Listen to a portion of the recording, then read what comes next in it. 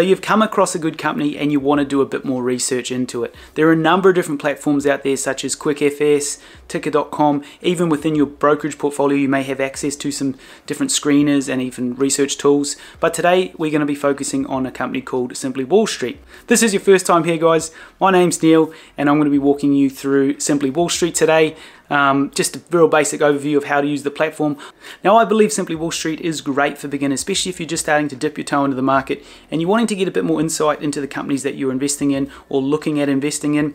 Simply Wall Street is a great place to start, as it's pulled a lot of the information from these financial statements and put them into easy to understand graphs, so you can just see at a quick glance what revenue's been doing, what the balance sheet is like, what management are doing, are they buying stocks, what is the breakdown of the ownership of the company. Very good highlight reel. You can spend about 5 minutes on a company and you have a lot more insight than what you would maybe if you're scrolling through the 10K or something similar to that. And then from there, if you're happy and you like what you see there, then you can go on and look at the company's website itself. But I think it's a great place to start. Simply Wall Street covers over 100,000 stocks across 95 countries. They currently have around 4 million users on their website, and they've been founded since 2014 by an Australian guy called Al Bentley. They have a great story. I personally use them. Now, I do have an affiliate agreement with Simply Wall Street. I'll leave a link in the description below, but I'll touch on that a bit later on into the video as well. With that said, let's jump on over to the laptop and check out Simply Wall Street. So we're over on the Simply Wall Street main homepage here. Now this just gives you a quick snapshot of your portfolio, different markets that you may be tracking on the left here, and also the latest updates from any companies that you have in your portfolio, and I think even on your watch list as well.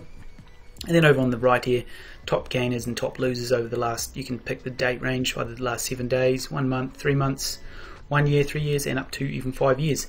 Just if you're looking for other ideas and things you may want to, companies you may want to look into. Next tab we have here is markets.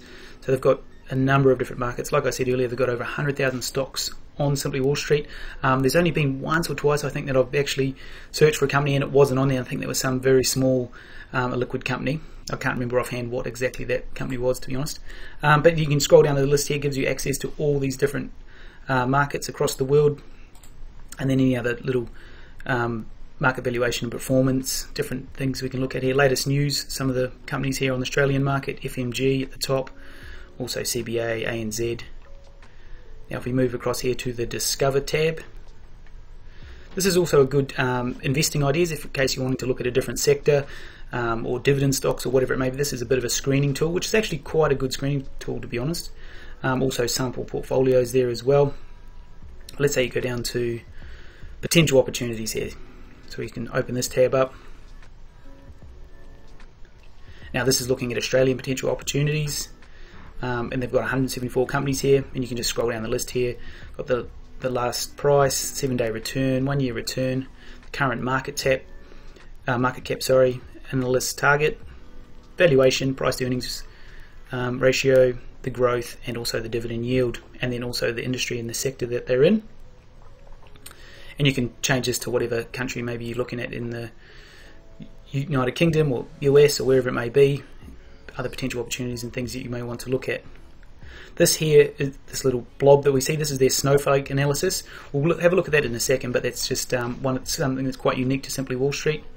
Here we have your watch list, so you can create a watch list of companies that you may be looking at through here. So here we can have a watch list. Here's a couple of companies I have on my watch list.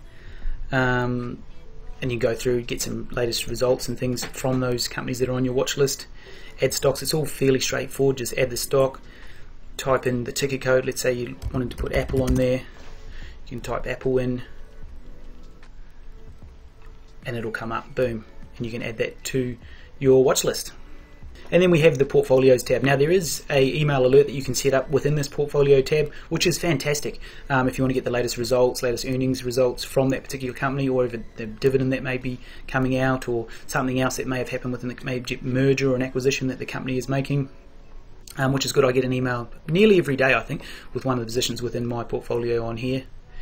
And then lastly, the screener. Now this is something I don't use personally too much, but you can go through here, look at different companies, put in whatever parameters you want to filter by market, filter by industry, advanced filters, and also this is the snowflake, so you can sort of crank this up. You want something that's maybe high in value with good potential future growth, good past, balance sheet's looking good, and they also pay a dividend, and then you can hit that, boom, and away you go, searching anything that comes up. So they've got 34 companies here.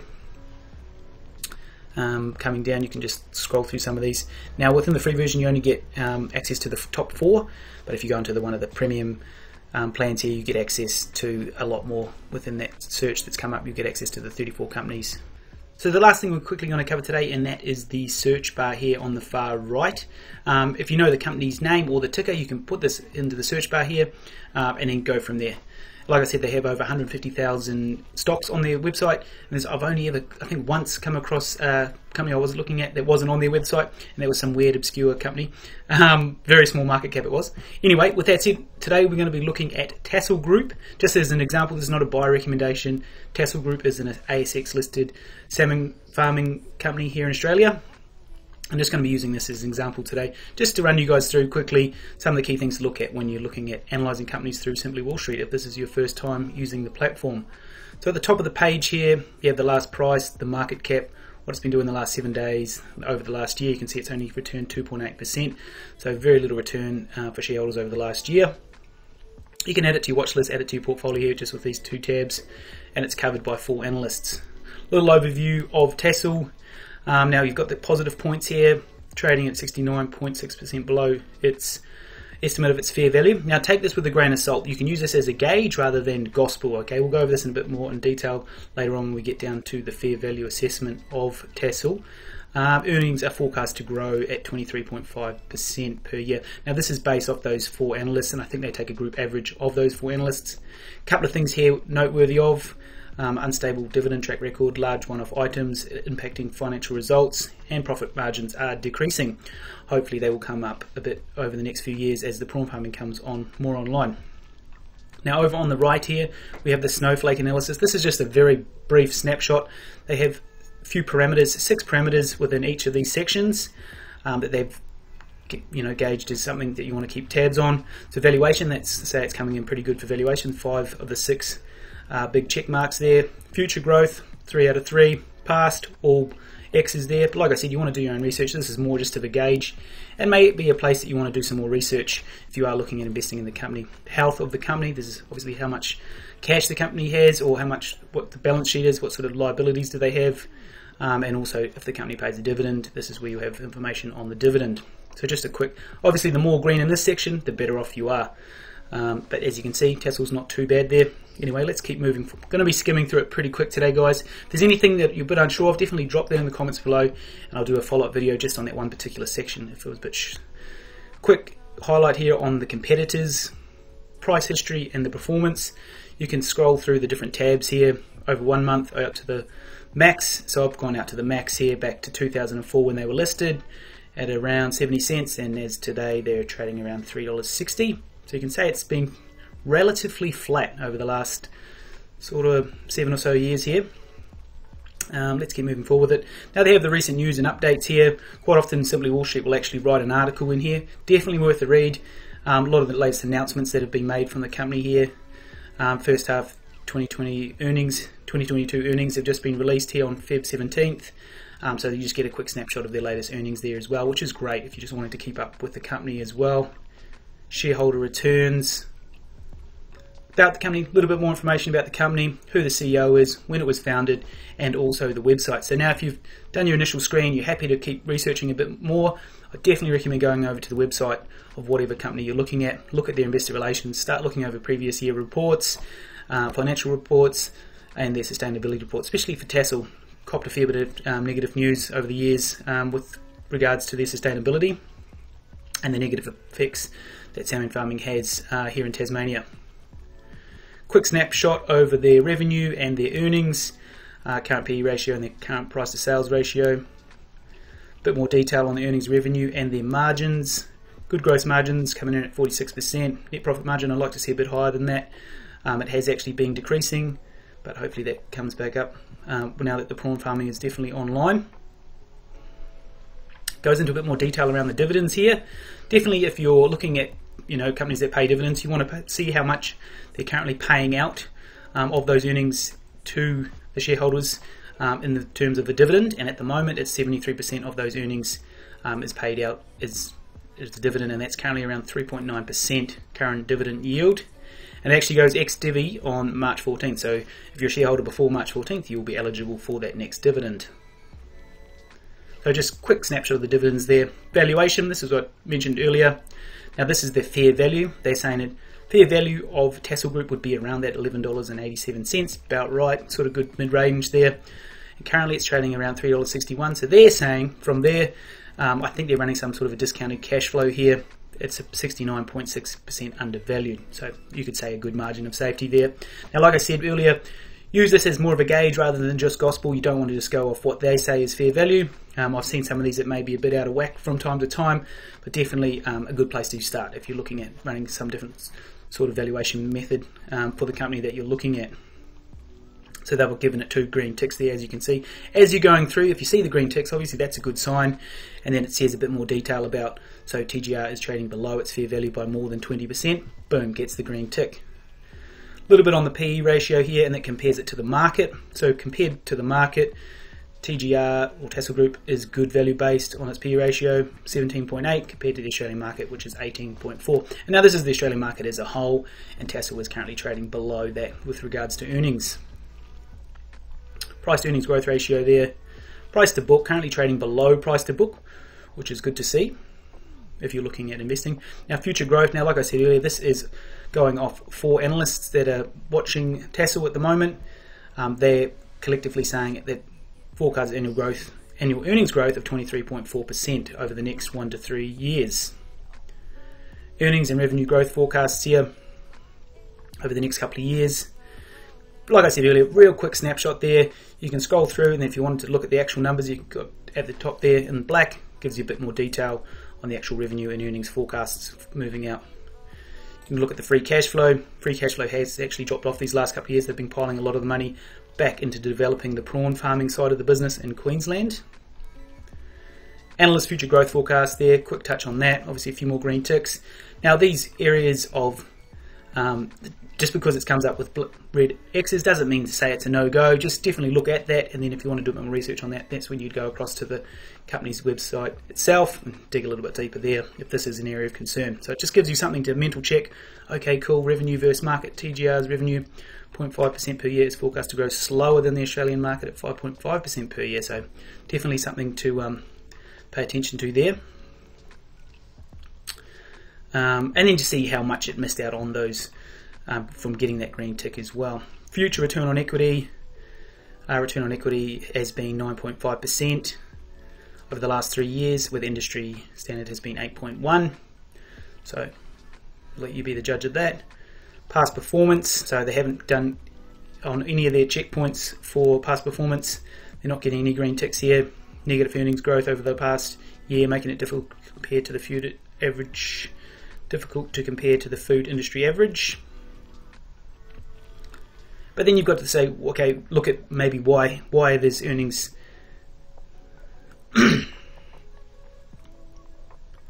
So now we've come up with past performance. Now this would be an area you'd want to do some more research in if you're looking at investing into Tassal. Obviously it's not getting any green marks here. It's all red X's, so that's be an area you want to look in a bit further. Earnings and revenue history here. Another quick graph. It's what's been happening over the last 5 or so years. As we can see, that net profit margins are decreasing, so that is an area of concern there and something you'd want to keep tabs on. And they'll mention that here. TGR's current net profit margins 6.1% are lower than last year at 9.7%, so automatically that's something as a bit of a reminder there. Past earnings growth analysis, return on equity, return on assets, and return on capital employed. Financial health. Now here we get a quick snapshot of the balance sheet.